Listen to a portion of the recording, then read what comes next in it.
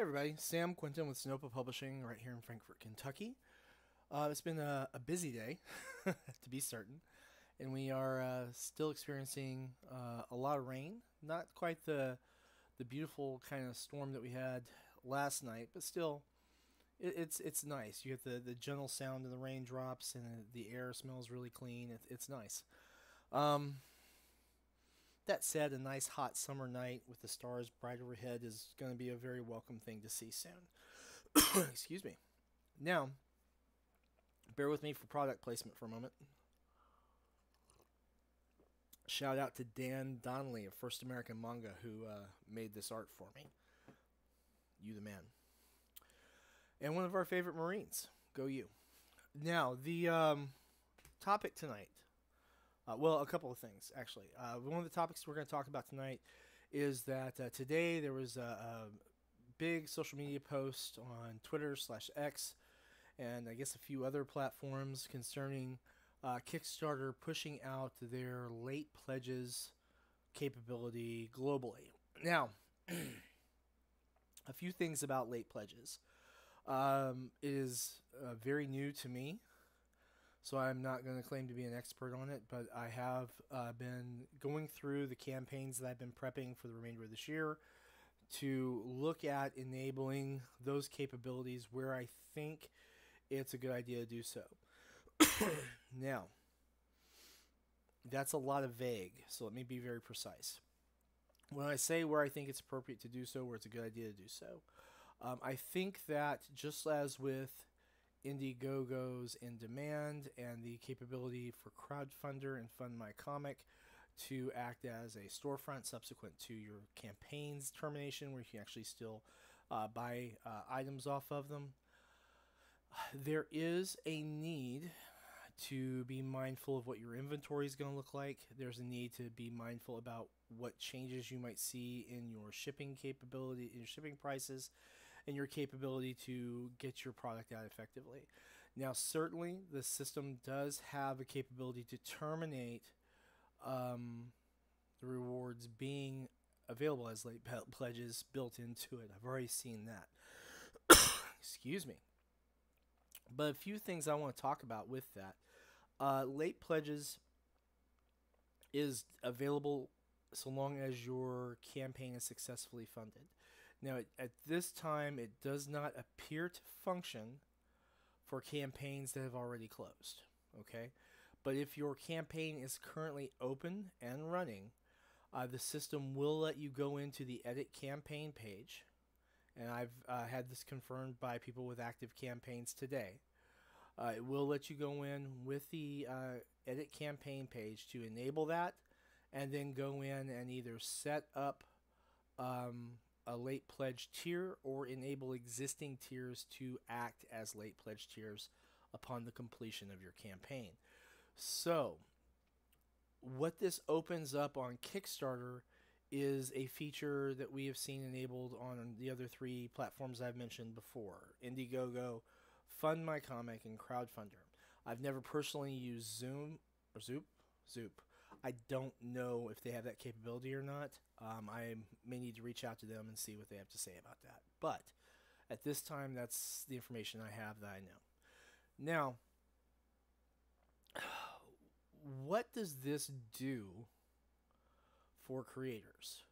Well, after the termination of your campaign, as long as it's successfully funded, it gives you the opportunity to continue your promotions while you work towards fulfillment to try and raise some additional money. And even after fulfillment's done, to continue to, offer those products as long as you can responsibly do so. And by that I mean you have, the inventory and your shipping prices still make sense, all that kind of thing. And particularly for U.S. Creators, historically speaking, over the last few years, our shipping prices have changed frequently. Particularly every year as we approach the holiday season, we see a spike, and our Postmaster General has gotten postage rates hiked a few other times beside that. So just be mindful of those postage and shipping costs, okay? The other thing, of course, is printing costs for books. Printing costs for comics for me over the last 2 years have gone up about 60% for a standard size comic that I was offering. In some cases, more. So just be aware of what your inventory capabilities are. Now, I like the idea of late pledges as a feature. And bear with me, I'm recording on my laptop, so camera's going to be all over the place. I like the idea of it.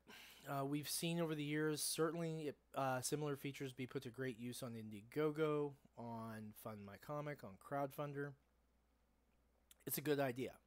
It certainly is a case where a multitude of creators have benefited highly from that. And so I'm all for it. But if you happen to work at Kickstarter, I'm not crazy about the name. Late pledges, whenever I hear the word late, it has kind of a negative connotation to me. I hate being late at all. It absolutely just terrifies me. So maybe consider renaming it something, I don't know what right offhand.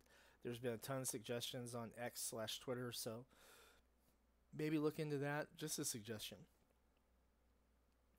Now, what do I think some of the other stuff will be coming?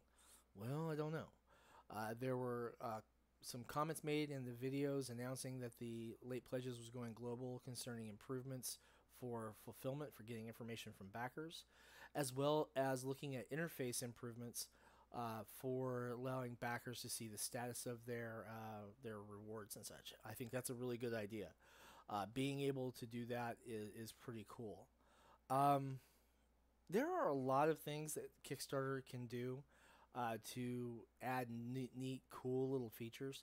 The problem is, since so many people utilize the Kickstarter app for their phones, you can run out of screen real estate very, very quickly.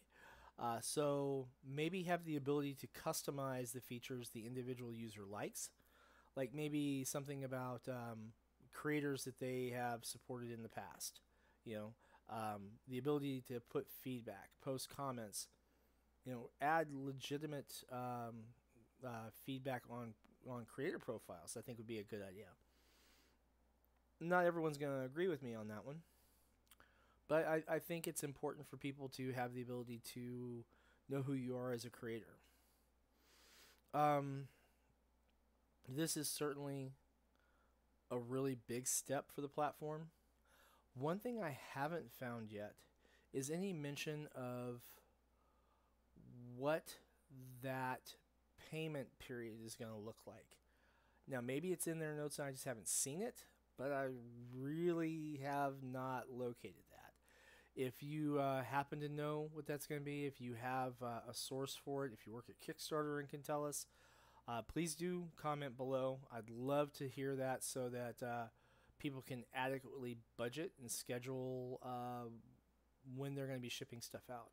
Because I think, by and large, unless those payments subsequent to the completion of the campaign are going to be subject to like an instant transmission, which I don't think that makes a whole lot of sense. But, I mean, unless that's really what's going on, you're going to have creators who are going to have to distinguish between people who are accepting, late pledges and then having to figure out when they got paid so that they can, have that money on hand to conduct their shipping. Basically, the cash flow management is my concern at that point. But like I said, I don't have any experience with the feature yet. We'll post an update on the first campaign about the first campaign when we see some usage for that, or at least that's the plan anyway. Now, other things to talk about tonight. I'm trying to keep this really quick. The videos I'm shooting, we're trying to aim at content that's more useful for creators. So we're trying to do things that, whoops, didn't turn my phone off. Things that concern crowdfunding, some good ideas for practices that are useful with your crowdfunding, stuff about shipping. We'll probably get into talking about things with printing, which is always fun. Everyone has a lot of opinions about that. and try to make things very useful. But we will have promotional materials in for Sinopa products, occasionally for other people. I'm very outspoken about people who I have supported in the past who have proven time and again that they're reliable. There is a list of creators I try to always support because I love their work first and foremost. That's most importantly. They've been reliable with their fulfillment, very, very, very important. And they get their stuff done and they're on to the next products and they're making more cool stuff that I'm interested in. You know, people like Madeline Holly Rossing, people like Mike Shea, people like Larry Patrick Higgins, people like Warren Brown, and of course, people like Max DeVille and Johnny Reed of Atrocity Press. You guys are awesome. Brian Hawkins, the creator of Cornrows. The list goes on and on and on. Tyler Carpenter, you know, and Tyler's produced a lot of different books that I really enjoy. Chefs, when I was looking at the stuff he was doing as he was preparing that campaign, absolutely loved that idea. And then now his Little Witch Academia, that's a lot of fun. His Super Plumber Sisters, I mean, the dude's doing some cool stuff. I'm not going to get into who's better, who's worse. I think they're all freaking brilliant, and that's where we're going to stay on that opinion. But beyond that, we will do some promotional stuff here, both on the YouTube channel, on X, on Instagram, and you'll see videos used across multiple platforms at time, so long as it's, you know, within the system capabilities to do so. I'm still very new to video content. And the other thing too is you'll notice that these are all one takes, complete with the ums, the ahs, the pauses, all the irregularities. That's because I just don't have the editing experience, so bear with me on that. And I like to shoot. I should have turned that off. That should do it, hopefully. And perfect point. I like to do videos like this like they're a conversation. Like we can just talk even though I'm just staring into the camera, imagining the people who are actually listening and trying to give you some value for your time.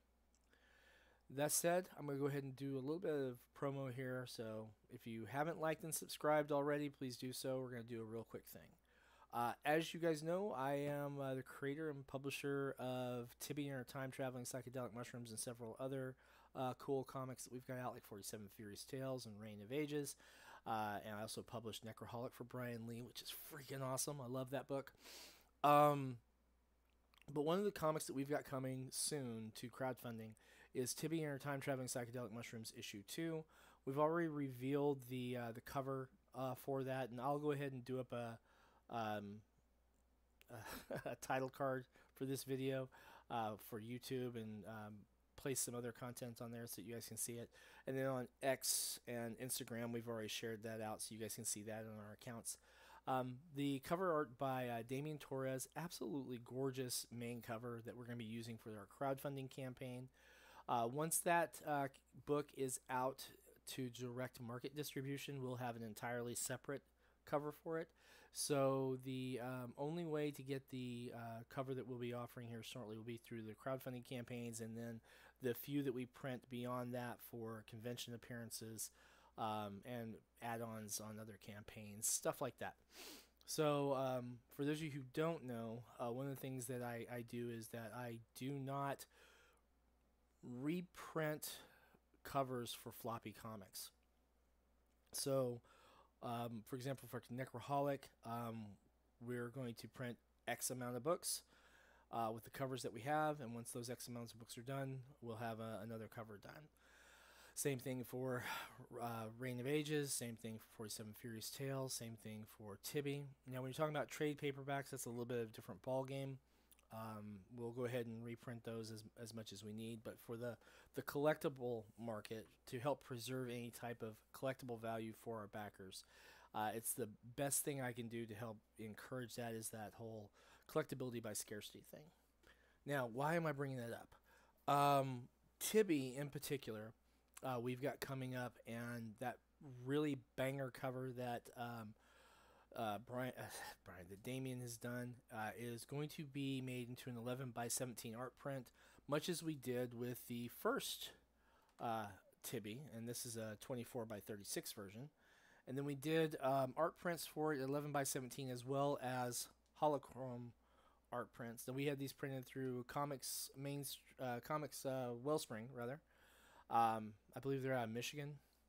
They do fantastic work. This one's all bagged and boarded up. But we're going to be doing one for issue 2. And we're going to make that available here prior to the crowdfunding launch. We're going to use that to raise some awareness about the title. We're going to use that to raise some money to get some work done in advance on the pages. And, generally to help our position going into the crowdfunding campaign. So if you are a fan of our work, if you like the way I write, if you like the way the Tibbi story goes, we're going to be ordering an early, small little print set next week. That's the week of Memorial Day, this 2024.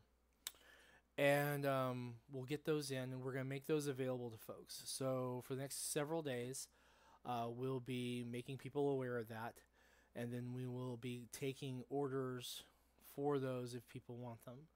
Now, that's going to be available at $20 per Holochrome, which is a little bit under what we normally sell them for. But that's because we also have to charge for shipping on these because we're going to ship them out directly. And so that comes out to a total of about $30 shipped anywhere in the United States total. That's bagged, board, packaged up, shipped to you anywhere in the U.S. or U.S. territories. So if you're in Puerto Rico, the Virgin Islands, Marshall Islands, what have you, $30. Boom. Also, if you have a military APO address, same thing. If you are deployed, if you're on active duty and you're deployed anywhere, I'll go ahead and make sure that it's only $30 for you as well if I have to fork up some extra money out of my pocket to make sure that you get your art print. So, be mindful of that. The international backers, what we'll do is it'll be just the $20 for your print, and then we'll go ahead and run a calculation for your specific shipping, whether in the UK, Brazil, Mexico, Japan, Israel, South Korea, where else do we ship to? Australia. Basically, the only places we're not shipping to right now are places that are under boycott or that we can't normally ship to for our content. So we're not shipping to Russia, North Korea. I don't believe we can ship to China right now for Tibbi. We'll see in the future. We can't ship to the United Arab Emirates for a different reason. And there's a few active war zones that we can't ship to and guarantee arrival. So be mindful of that. All right, so we will have, over the next few days, the next coming videos, I may reference a little link below. That'll be to like a social media PayPal order code that I'll put together. That will enable people to order it, and then when they come in, we'll ship them out, and everyone will get their stuff really cool. So everyone's aware, these will ship just as we discussed in the shipping video earlier. We're going to take our 2 sized cardboards, our Holochrome art print. We'll get that secured in there, taped up, and then sent in our big, oversized 13 by 18 photo mailer, and that will get your print there to you nice, safe, and secure. Yay team. Alright, this was way longer than I planned on it being, so thanks for sticking around with us. If you are still here, please make sure you like and are subscribed, and we'll see you next time.